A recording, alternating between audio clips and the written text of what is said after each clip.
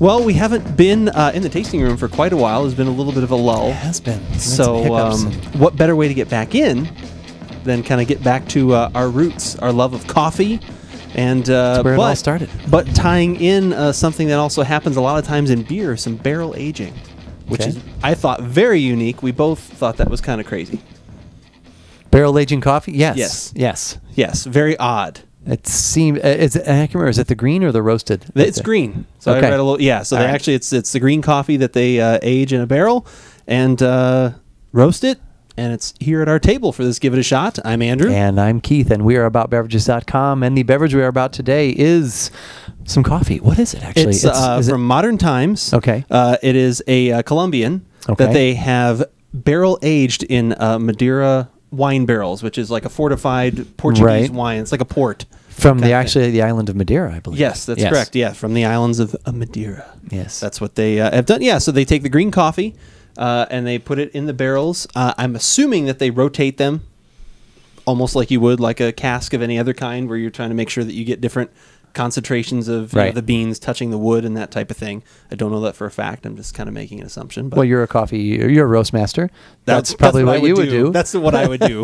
So I'm assuming they did the same thing. So then after that, they said that you can, I was reading their blog post, which will have a link to their website at AboutBeverages.com. And in the original blog post, when they started doing this, they've done this with several things now. They actually have a bourbon aged coffee right now. They've done tequila barrels. They've done different. So they've done a bunch of these, and it's very limited. If you're part of their coffee club, you are guaranteed that you'll get one of those in your coffee monthly membership. If you're not, then it's kind of like you get on a little bit of a list. You know, they announce it as soon as it's available, and it's first come, first serve. When it's gone, it's gone. Now, are they actually roasting this? They do. They roast their own coffee in-house. Wow. So a roastery and a brewery. As they say on the side. That's like heaven. They say, where is it? We're one of the only breweries in the world to roast our own coffee in-house, or are we one of the only roasteries to brew our own beer? Either way, it's pretty neat. That's very cool. That's pretty funny. That's what I've thought you should suggest to Denny for years. Yeah, that would be great. Start brewing some Arbuckle beer. Needs to start doing the exact same thing. Start Arbuckle brewing beer. We could do the small batch. We could do the reverse. A lot of coffee and a little bit of beer, as opposed to a little bit of coffee and a lot of beer. Yeah. But so they say within 2 to 4 weeks, they can already start tasting the infusion of the barrel into the coffee, just because of the porousness of the green beans that are slowly taking out some of what's in there, from what they've said. So they age this longer. They don't really say specifically. It seemed like 3 to 6 months. Okay. From what they said, but within a short period of time, you can already start tasting some of that change. So they've put green coffee in the barrel. Correct. And they've waited a certain period of time. Yep. Taken some out. Taking a little bit out. A little sample roast, and they say they can already taste the difference at a certain point. Right. Okay. So anyway, let's just so price wise. So this is this, I believe, yes, it was $14 for 8 ounces. Half a pound. For half a pound. Wow. So it's not cheap. No, it's not cheap. But I wanted to splurge. I wanted to try something different. And good. Like I said, it got me excited. Well, we really like Modern Times beer, so we do love their beer. So this is a fun. Their marketing is great. Love all. Like I said, if you're not following them on Twitter, you should be, because they're, like I said, very humorous and always letting you know what barrel aged things and different things they got going on in their tap rooms. If you're in the California area, I have already tasted this. Okay. I brought this actually down to Arbuckle. Everyone down there tried it. We've already kind of formed some of our opinions. Okay. So I want you to kind of. I don't want to influence anything. So I've still got beans left in there. You can take a look. Like I said, obviously smell as well. And then I already ground the coffee, which we'll do in French press, because that's the best way to brew coffee at home, is in a French press. That is some light coffee. Yeah, it's very light roasted. I don't know if that's because they'd found roasting it darker that you would lose out on some what you've imparted into the bean. But yes, it's very light. So I would smell it now. Smell in the bag. Probably first. I did. Okay. So we're probably looking at Excelsior beans, right? I wouldn't think there's a Supremos. No, it does not say, but I would think so. They're definitely not big enough. Yeah, I don't think there's a Supremo. And that doesn't mean anything. No, it's just, but it is an indicator of what, of what was harvested or what was separated. I get a little bit of chocolate. Yeah. And a little bit of under-roasted coffee. Okay. You can leave that out there if you want. Okay. Get those.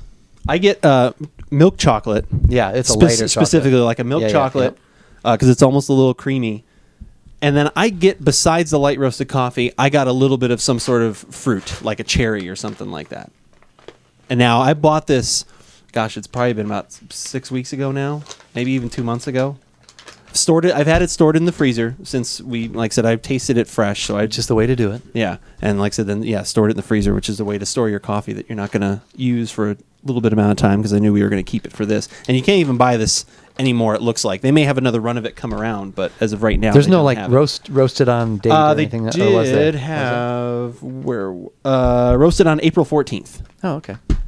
And you probably received it. I received it about a week after that. I want to say the 21st, 24th, something like that. Pretty fresh? Yes, I did. It was very fresh when I got it. So. Yeah. All right. There's a little. So now you've smelled that. Now go ahead and switch over to the grounds. There's still a little bit of the chocolate. Yeah, but it's less. But it's definitely less. And right. There's not. I get the light chocolate. Then I get a little bread crust. Like bread crust in there. There's a light bit of some sort of spice, and then the fruit is still in there, but it's changed. And now, like I said, this is kind of what I also remembered from when we initially got it. It went from being like that cherry fruit in here to this almost was like a hint of blueberry, almost like a blueberry. Like I said, there's a little bit of that going on in there, and I would say that it is less than when I had it a while back. Like I said, there were some little more nuance, but I'm still getting some of that in there. Well, see, you do this on a weekly, on an almost daily basis. You still drink what I roast, though. I do. You still get need but yeah, you're not tasting every day. No. Yeah, there is definitely, yeah, I get that.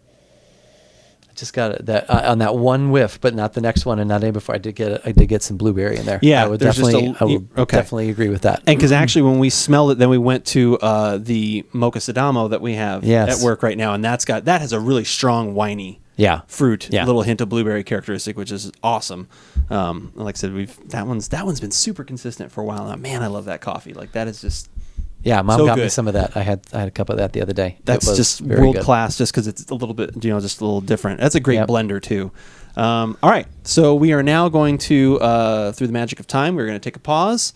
We're going to go brew this, and then we will come back and let you know what we think of what happens in the cup. Do you want to go over, like I said, so this is, I guess it's technically a 30-ounce French press or whatever, 32 or something like that. I measured it out. I'm going to be using 24, 25 ounces of water. Okay. So then I've done the appropriate amount of grams of coffee. All right. That I've already got broken down there, which is based on the ratio of 100 grams of coffee per 64 ounces of water.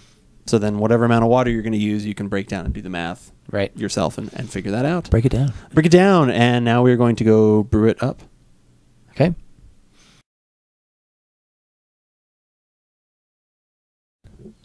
All right, so we have finished making our French press coffee. We're going to plunge. Good. Going to plunge. Boiled your water. Did a little coarser grind. Yep. 2 minutes of steeping. Stirred up the grounds. 2 more minutes. Little aromatic investigation. Ooh. Did you come up with anything? Anything else, or about no, what we've been it was about where we were. About where we were at. Okay. Yeah. That's kind of what I figured. The break was just I don't remember that one being a little bit of bread. Too different either. Yeah.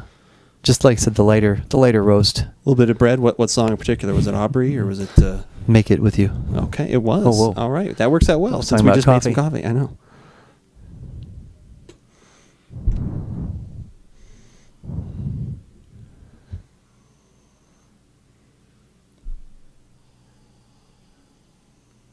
You definitely get the fruit though. There's some fruit now coming out more. This is so I'm kind of glad this has happened. This is exactly when we actually brewed it at Arbuckle when we were all tasting it. Right. The owner, like I said, some other people that I work with. It was exactly what we were smelling. It's like as you go through the process, it's like things go this way. At first it was like you even said more chocolate. Don't really get a lot of anything else. Right. I said, well, there's a little hint of fruit, but mostly chocolate. Okay, now it's kind of evened out a little bit, and then now it's like the fruit's coming through. The fruit still part, getting the chocolate. But it's like slowly but surely through every step, the fruit kind of keeps making its appearance. Yes, a little bit more known. Yeah, it's more pronounced. It's the prestige, but it's not as blueberry though. It's something else. It's I don't know. It's It's berry of some sort. It's it's a dark. It's one of the darker fruits. Yeah. Maybe it's not quite a raspberry either, but it's like I want to say it's more of a blend. I'd like to taste this coffee not aged as well, side by side, just to see what it gives. Yeah, that would have been interesting. But I want to say that not when I got this, but there was some comment in their writings for when talking about this. They're like, and hey, if you actually have some of the original, you can try them side by side. Oh, right. Like so, at one point they sold this without it being aged. Right. Okay. But anyway, so time to taste.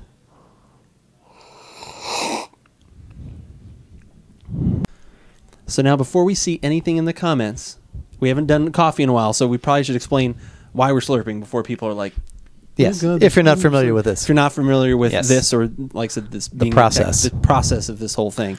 There's two reasons. Main reason. One, it's hot, so we're trying to aerate it a little bit, cool it down a little bit. And the other reason is you are getting it to go everywhere across your entire palate. Right. Your soft palate, your tongue, everywhere. You want to get a nice even spread as much as possible so that you can light up all those different flavor sensors in there and see exactly where it hits, where it doesn't hit. You just get a lot more information that way. It can be sent to your brain when you do a thinner coating of all of that. So that's the reason that we do that. And that you should do that too. You don't have to constantly drink your coffee that way. No. But on your first couple of sips, if you've never had that coffee before, yeah, like anything, like I said, it's kind of people. Nice. It's an attention grabber. People look at you and you go, "Hey, it's okay. It's okay. I know what I'm doing. It's a free country. Hey, I know. There is a nice wininess about it.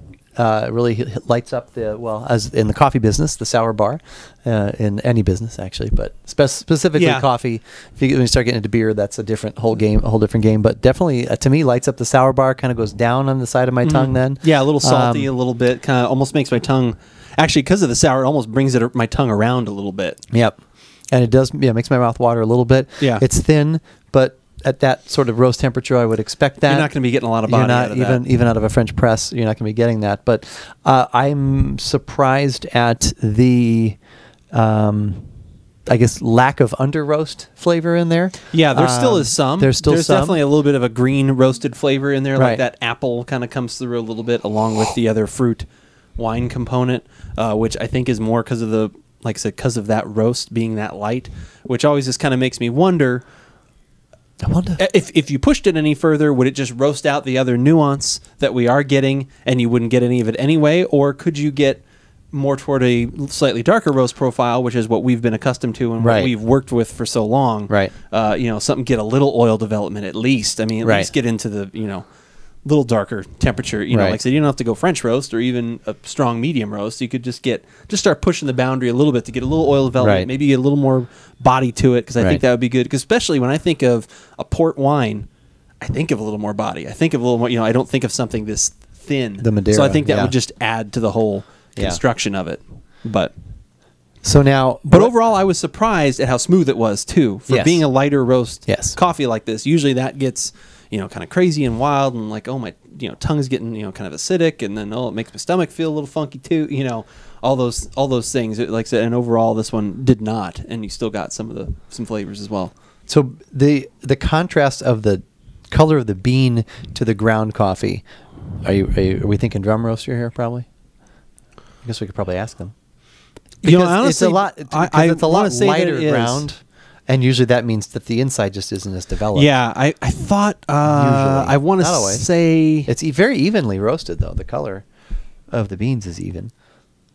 Oh, gosh. I want to say they said what type of roaster it was, and I want to say it was a... biscuits. I can't remember. Dietrich Probat. Yes, Dietrich. Okay. I want to say that it's a Dietrich roaster, but which is a drum. One of the better drums, because it's at least a little bit... The heat is...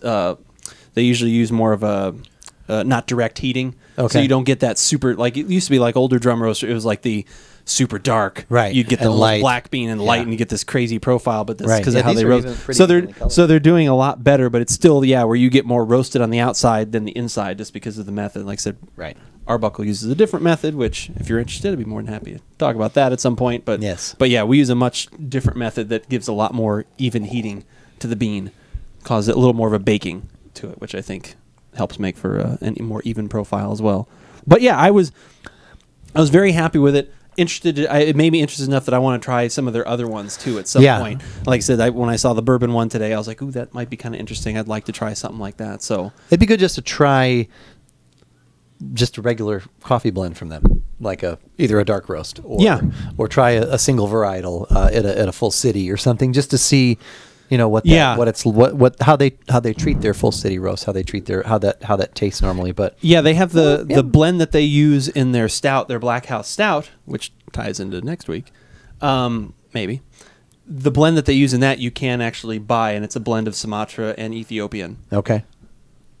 So that would be an interesting one to try, because then that's one you can also then see how it translates into the beer, what flavors you're getting out of it. Yeah, given like I said, the light roast, given what I'm used to coffee wise, there are. I do get the under roasted notes. That's more front of my palate. Mm-hmm. But the other flavor profile is nice, actually. That, like I said, that sort of winey kind of sour bar light up sort of flavor. Yeah, but then finishing pretty, like, it doesn't linger. It's not like a sour that really lingers. Yeah, then it makes your mouth water. It was a very nice. Yeah, it was a very nice flavor, and that was pretty much the consensus that we had as well. That's right.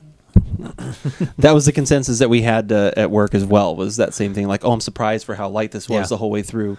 That you got, like I said, some of those other flavors. So definitely it would be worth another try. Absolutely. And hopefully you've not just only seen us here on YouTube, but if you've gone to our website at AboutBeverages.com, you've seen many of the other things that we have there as well. Sometimes articles, sometimes a little other news things that we've written about. That's usually where we'll let you know what our upcoming shows are going to be. So we'd appreciate it if you check that out, as well as following us on Twitter. Do we still have a Facebook page? We do still have a Facebook page. We update that. Oh, do you? Yeah, okay. It updates. Right. Yeah. All right. I wasn't sure. Not as much, because I'm not as much into I don't have a personal Facebook page, so it's just kind of updating that. No, I was just curious. But a lot, like I said, we're both pretty active on Twitter. We enjoy that quite a bit, being able to say things we've tried, taking pictures and other stuff. So that's definitely, and Untapped, if you are in the beer world and enjoy doing that as well, follow us there as well. But whether we like it or not, you should give it a shot.